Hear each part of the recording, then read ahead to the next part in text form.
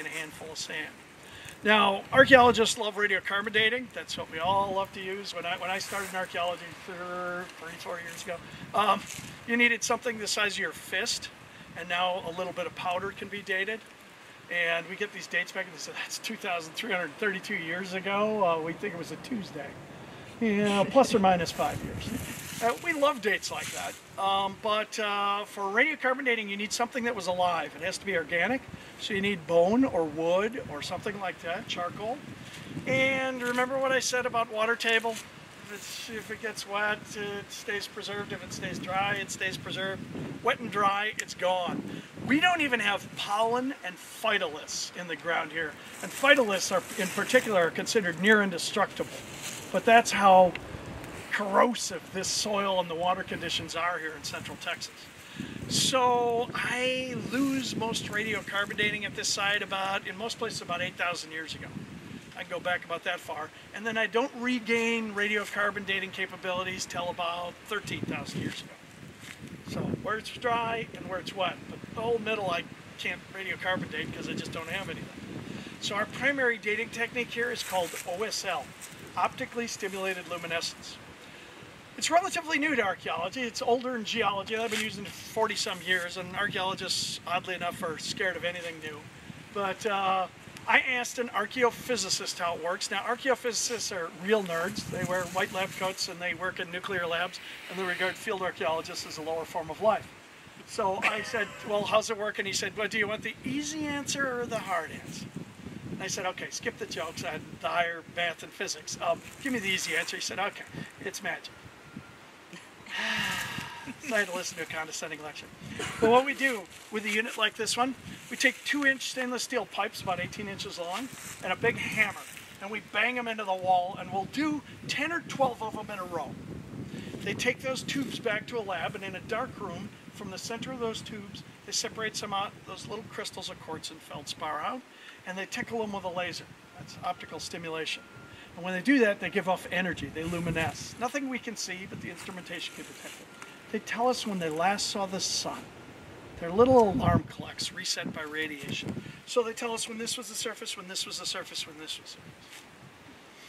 Now, all archaeological dating is, we talk about relative and absolute dating techniques in archaeology. Relative being like, I've dug up lots and lots of these projectile points, and I know that Clovis projectile points are between 12,700 and 13,400 years old. So if I find a Clovis point and it's in place, not eroded, I'm somewhere in that ballpark. That's a relative date. The scientific methods are called absolute dating, but even then, with radiocarbon dating, you'll get that plus or minus 5 years. That means that if you take a 10-year block, they give you the date in the middle, and you have a 98 percentile chance of that date being in that 10-year block. So that's what that date they're reporting is the average, and they're telling you that they have a 98 percentile certainty that it's within that 10 years, plus or minus 5. And that's as good as it gets in science, and that's pretty good. With OSL dating, I often get things back that are plus or minus 200. But when I'm looking at 15,000, it doesn't make a huge difference. Relative.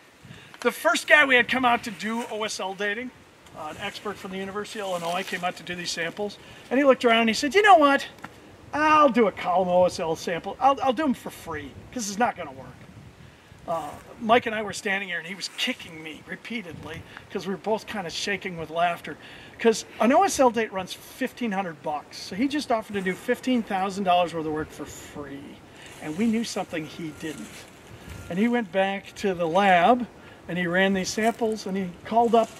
We were in the lab almost like going, wait for it, here it comes. And the phone rang, and he said, oh my God, I got the best OSL dates I've ever gotten in my life. And they're actually working on a Journal of Archaeological Science article on them. They're just fantastic. He couldn't believe it. And then we reminded him that he said he'd do these for free, so the elation came down a bit. But then he's like, how the hell does that work? I don't understand it. I've worked in Texas before, and you're on the edge of the Edwards Plateau. It's limestone, and the soil is decomposed limestone. It's clay, and you have chert there, but you don't have quartz and feldspar, which is what you need for dating.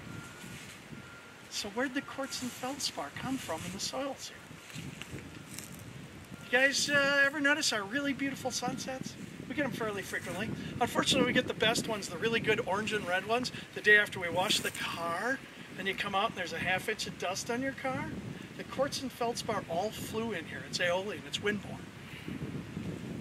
Most often we get it from, you know, the Central Mineral District, which is just over near Llano, stuff like that. But we get a lot of New Mexico and Mexico sands and everything.